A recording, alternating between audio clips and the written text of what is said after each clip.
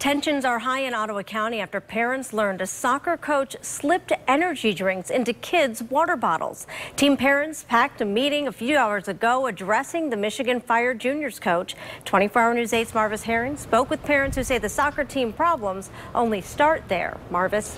Marley, several parents are still fuming that a coach was able to put 5-hour energy into their 8 to 10-year-old athletes' water bottles without their knowledge. I'm told that coach is no longer with the team, but now parents say it's time for the entire board to quit too.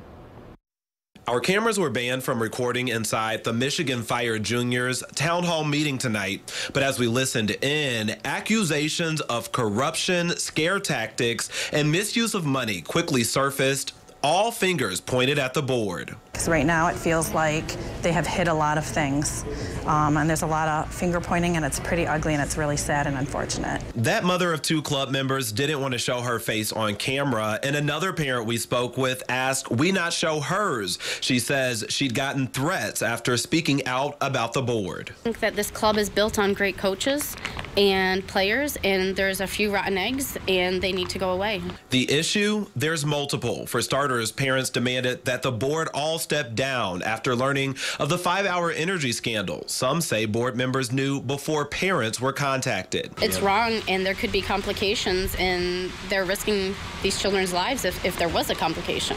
But that's not happening, and parents would have a hard time forcing anyone out. An attorney hired by Michigan Fire Juniors said tonight that board members elect and appoint themselves. Team parents have no say. Do you stay and take the risk that the club's going to be okay, or do you leave? Like, what do you do? The overflowing room of mainly upset parents became even more concerned when one person spoke during public input saying he pulled former tax returns that revealed at least 2 board members were also paid by the club $20,000 each in 2016. I personally don't understand how board members should be paid. It's not brain surgery, it's just soccer. Run it properly and let the kids play.